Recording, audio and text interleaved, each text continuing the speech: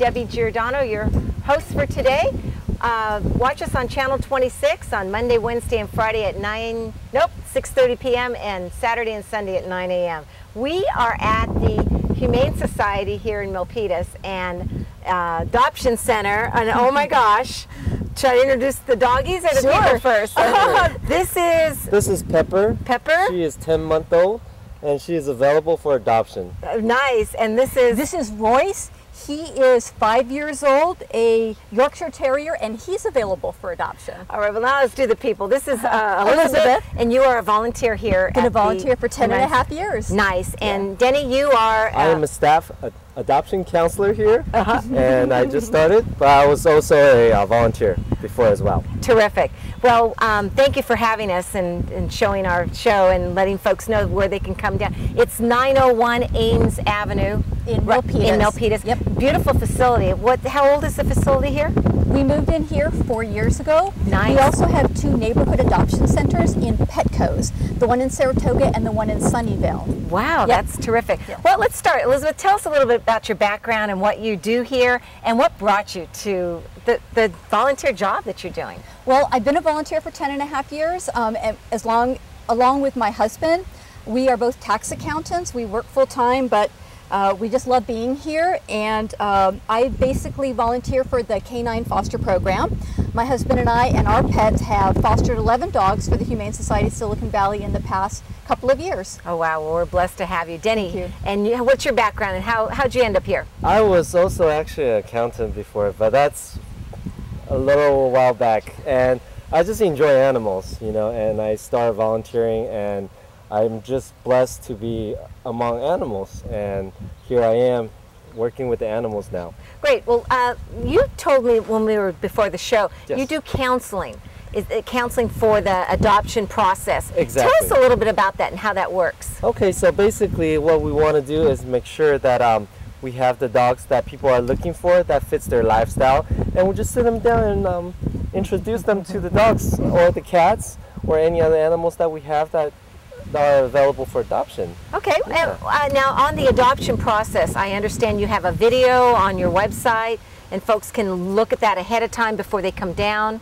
Exactly. How does that work? So we have Elizabeth here. She's one of our videographer, and she films the animals with their socializers, and they're available for people to see when they're at home. Great. So if they go to our webpage at hssv.org and they look at an animal that has a video, it'll be right there. Terrific. Yeah. We'll put that website up on this. Ellen's shaking his head.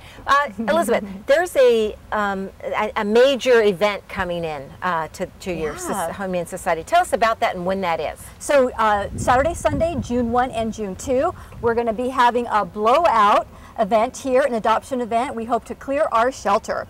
The animals, cats, dogs, kittens, and puppies are free to the public. We go through the normal adoption interview process, but the fee is waived.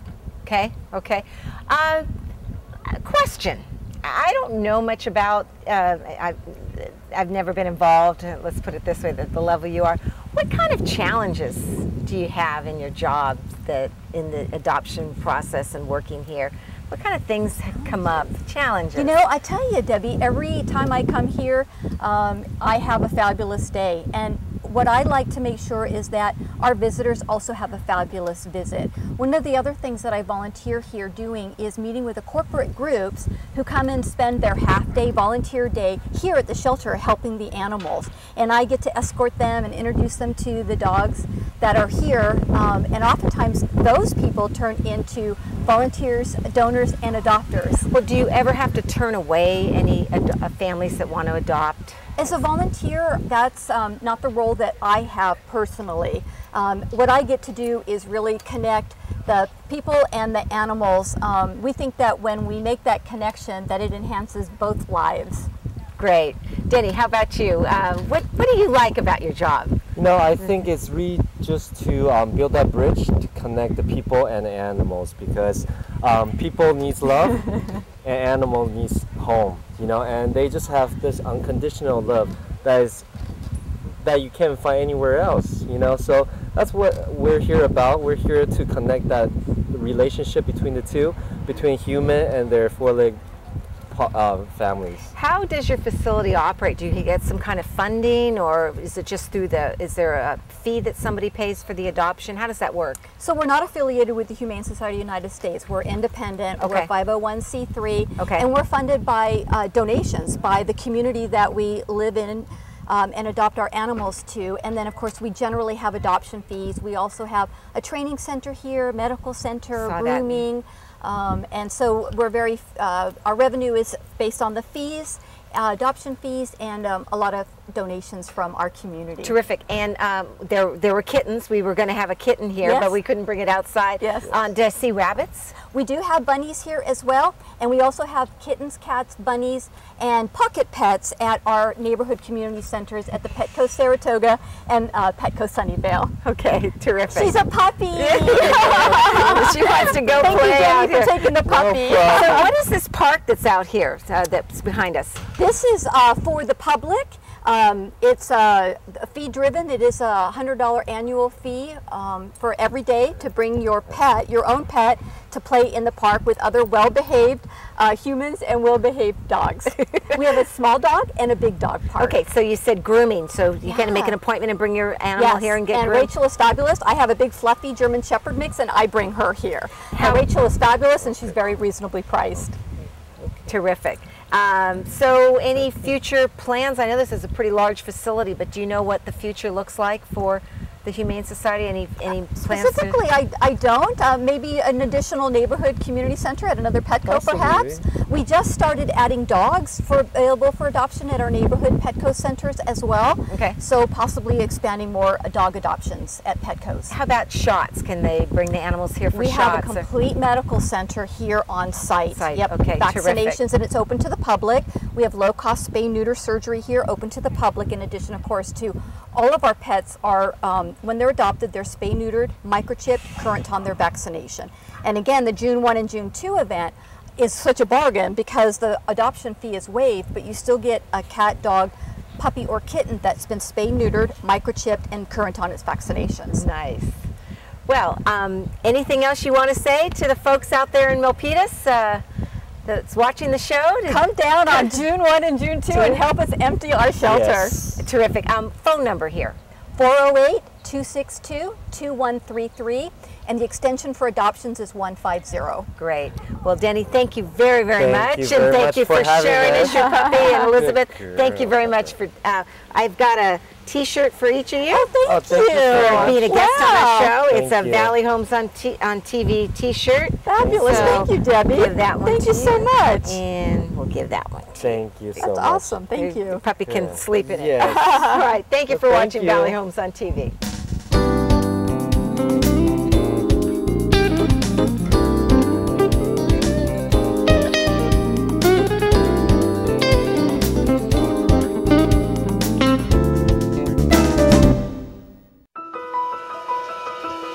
Through the years, trends and styles may come and go, but the important things remain the same. Generation after generation, consistently there, creating moments and memories to last a lifetime. Like a true friend, the national parks have always been there for you, and now you can be there for them. Support the National Park Foundation and help protect America's treasured places. We all share a common journey. We wanted to serve our country and protect the things we love. We were ready to face any mission and help those in need. But for some of us, coming home was more of a challenge than we expected. In the service, we had each other's backs. But as veterans, it can sometimes feel like we're all alone. At the Veterans Crisis Line, we understand what you're going through, and we can help. It's your call.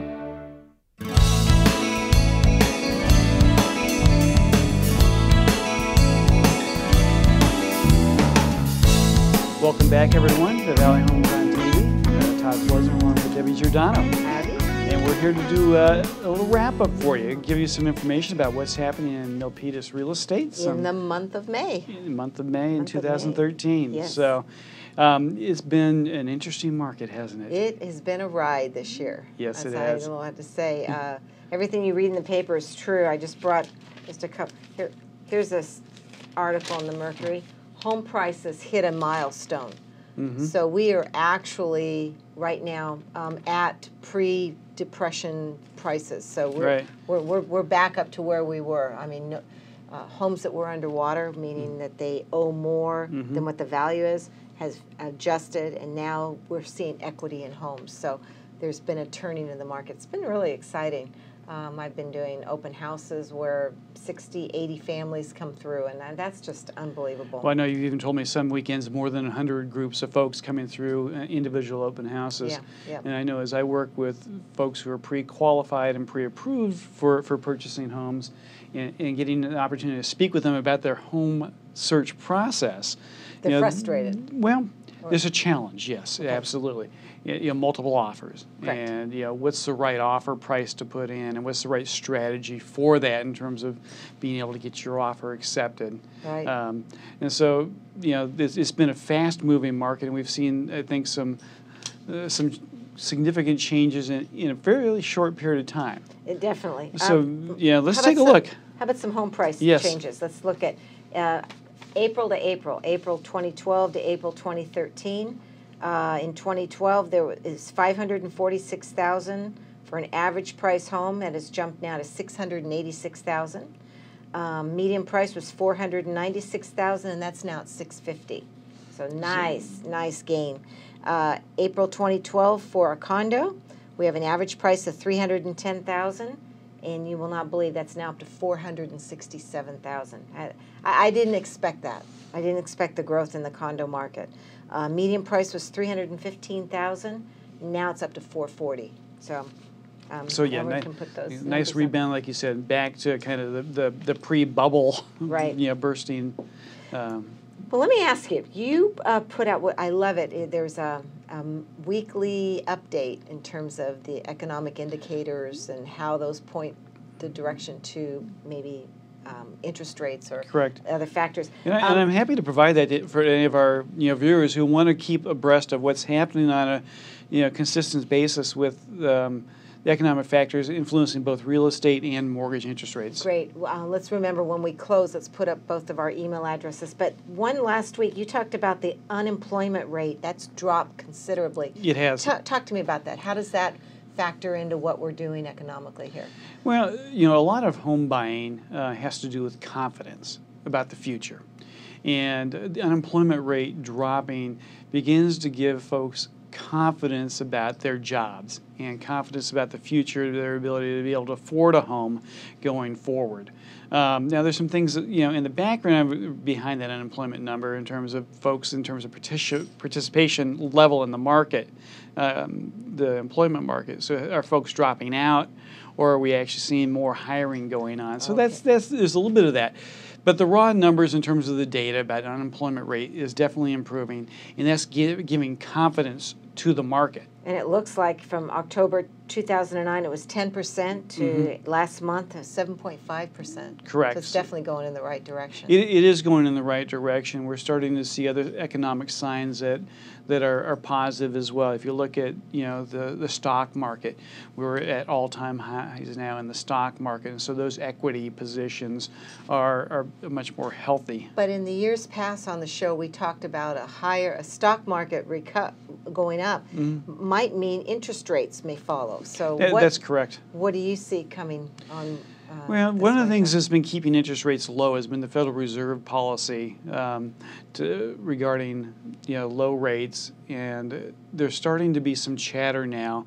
In fact, today as we're taping this, the Fed had some comments about them, Chairman Bernanke in particular, about beginning to unwind their MBS purchase program, their mortgage-backed securities purchase. So, the federal government has been a purchaser of mortgage-backed securities, and that's increased demand for those mortgages in the market. So they're looking to begin to unwind that program this summer. Did they start that program when the housing market took its crash? They did. And so it's been through a couple different iterations over the last couple of years. It had couple different names, Operation Twist. There are a couple of others that they've had that they've called this. But in essence, it's been the same thing. It's been the federal government buying mortgage-backed securities to help keep interest rates low and to help the supply of mortgage money in the market. So they're beginning to talk about unwinding that program this summer, and we're going to probably start to see interest rates begin to nudge up a little bit. Okay. Another interesting factor I think that's coming into play, particularly in our housing market, when we talk about the supply and demand cycle of it, there's also a article, Silicon Valley fuels Bay Area people boom. So we're seeing a population increase, which maybe that's the lower the unemployment, That's where correct. the employees are hiring, people are coming here. So that definitely is going to fuel the market, and that's another reason why we're seeing the increase. Right. Well, you know, and as folks know, California and Silicon Valley in particular, we tend to be on the leading edge, both, you know, with recovery, but also, you know, on the downside as well. And so we're seeing a quicker recovery here than they are perhaps in other parts of the country. You know, in the California Association Realtors magazine, I cut out an article that says hot, warm, or getting warmer. And they label the top 6 counties in the state. And Santa Clara County they just called it red hot right now. So that's pretty exciting. And I think that's exciting. So, you know, so we have a healthy market here, more demand for homes than there is supply, right. And that's part of what's pushing those prices up. But again, as homeowners have equity, I think the supply for homes for sale will come up, and I think we'll be coming into a more normal market here real soon. I think so. We're going to start to see some stabilization. You know, the other thing that I'm seeing is I work with homeowners who are looking to refinance. For so many folks, when the values declined, it was difficult for them to be able to do that, particularly if they had a loan that wasn't a Fannie Freddie loan that was eligible for HARP. Well, now I'm starting to really work with those types of homeowners to be able to help them now lower their interest rates while we're still in the 3% and 4% range. And so I had a number of calls just this week, folks who've been stuck with loans in the 6s, who are going to now be able to lower their interest rates because they now have equity. It's great for their family. Yeah, so that's good. I think we're ready to close. Go ahead and let's shoot get your email address up there for Terrific. folks. It's T Flesner at GM West, like GreatMortgageWest.com. And actually, if anybody wants these housing statistics or anything of information on the show, you can reach me at giordanodj@aol.com. Terrific. Well, it's good to see recovery in the market. We're glad the folks have joined us as well.